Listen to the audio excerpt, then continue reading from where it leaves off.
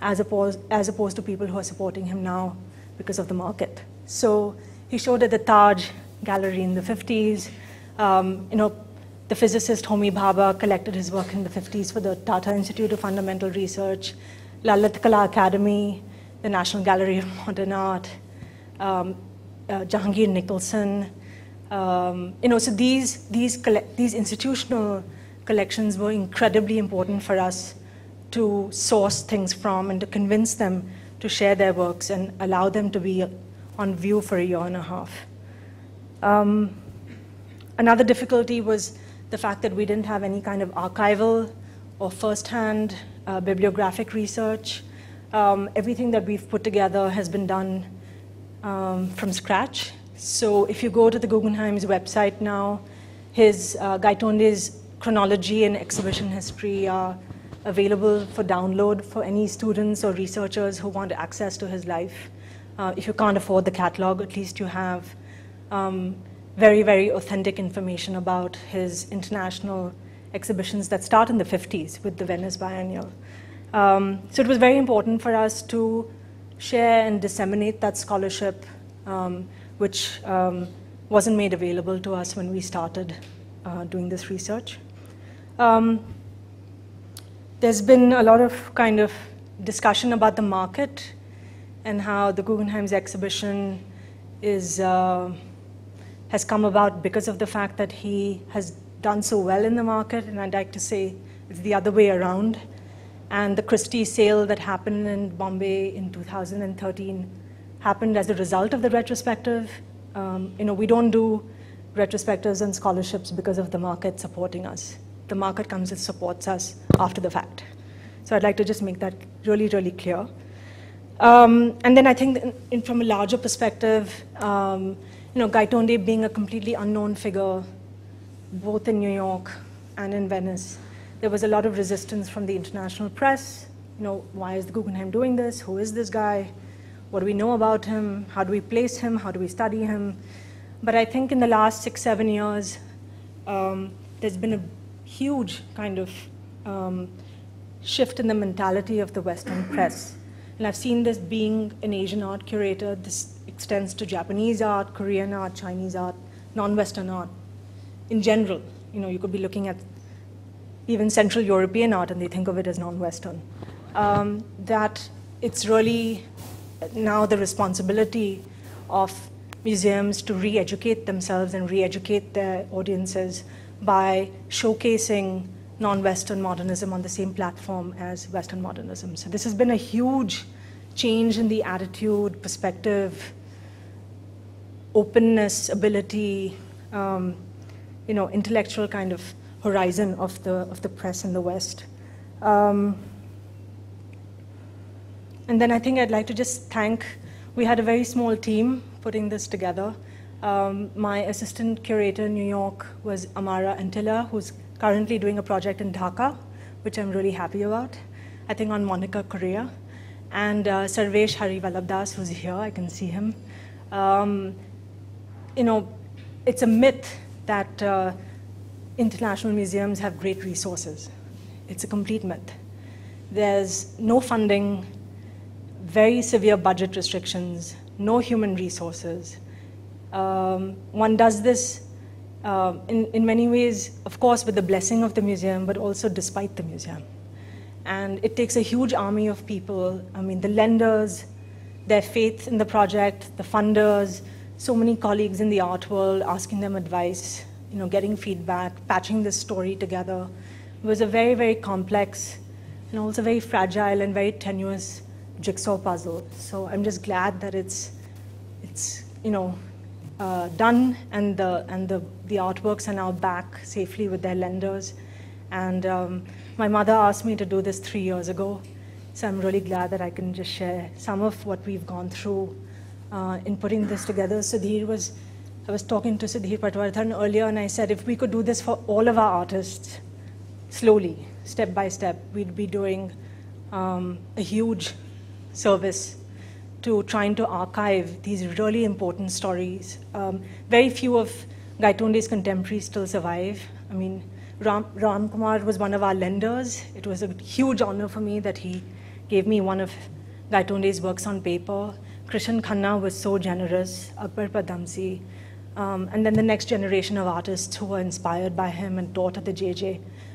Without these oral histories, we wouldn't have been able to put this together. So there's a great sense of urgency in doing this scholarship and writing these histories, not just for India and for our own scholarship and our own sense of the artistic and intellectual terrain of the 20th century, but also in turn it affects world art history, and how scholars trained in European or American art are now looking at the non-West to revisit their own understandings of cultural production in the 20th century. So, thanks.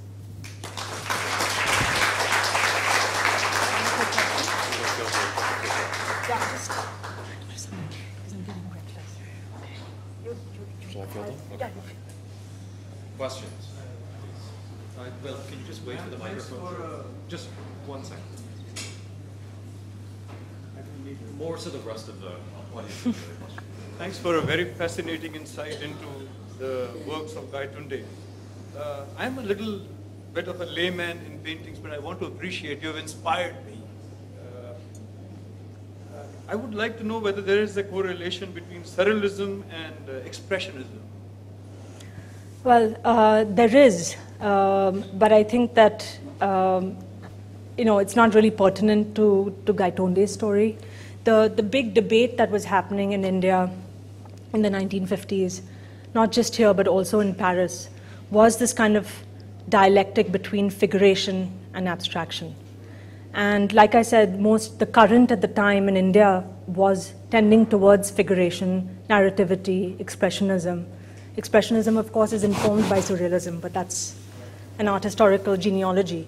And critics like Geeta Kapoor, that's why I brought up Richard Bartholomew, because he was one of the few who actually supported people like Gaitonde, Dhyaneshwar Nadkarni. There were very few writers who were dedicated to looking at this group of abstractionists. But most of the critics were tending towards artists who were working with postcolonialism and narrativity and storytelling and expressionism, because that's what they considered serious and important in a independence context.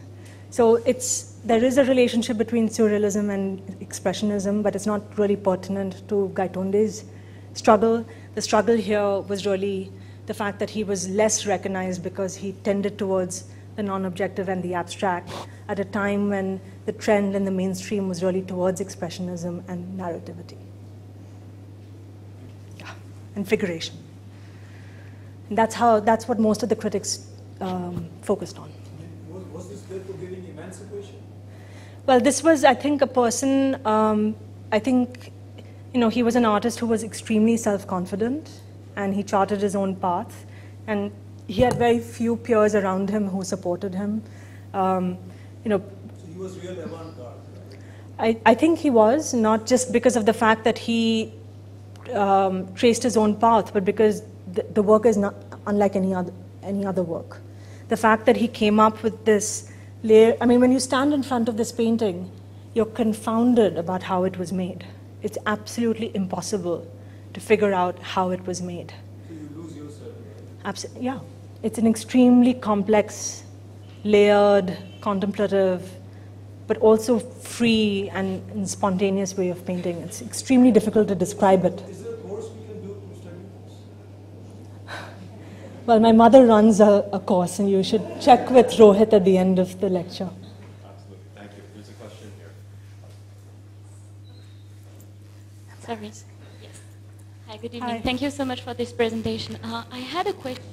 Can you precise a little bit more the relation between Gaitonde and Mark Rothko? Because it's quite difficult to know when he was in New York if Yeah, sure. they meet. And again, thank you so much for bringing such a wonderful show together in New York. I'm from Paris. I really wish the show could travel in Paris one day. I know. I'm sorry that and it couldn't. I think there is still lots of effort to do to make those artists recognized Absolutely. in some part of Europe. Thank you. No, and of course, my great disappointment, and I should have mentioned this as well, is that it's not coming to India. And we tried our best. we spoke to various institutions, of course, that exist in Bombay and in Delhi. But unfortunately, between the difficulty of international loans and high insurance numbers, the security of the artwork, and the fact that we lack infrastructure, great curatorial teams, great conservation teams, to handle these 45, 50 works of art. Many of the international lenders were really shy, or let's say scared or petrified of sending things, I shouldn't be diplomatic, petrified of sending things to India. And it's deeply saddening because, you're able to access at least some of the work through this presentation, but all the students, all the artists, all the scholars, all the thinkers across India, we barely ever get to see these works. You need permission to go into the TIFR campus, you just can't walk in. Some of the work is hanging at the NGMA in the permanent collection, so I really urge you to go to Delhi and see them in person. The Taj works, there are, I think, 3 or 4 at any given time in there, here in Apollo Bandar. You need permission to go into the Nicholson galleries. These are works of art that are very, very difficult to encounter in person. So it's a great shame that it hasn't come to India. But just to address your specific question about Rothko, so in 64, 65, when he was in New York, Krishan Khanna took him to Rothko's studio. I believe that was the only encounter that he had with Rothko. Krishan Khanna was a friend of Rothko's, so I think they saw each other more frequently. But Gaitonde only met him once. And of course, you can draw certain formal parallels in terms of the layering of the paint.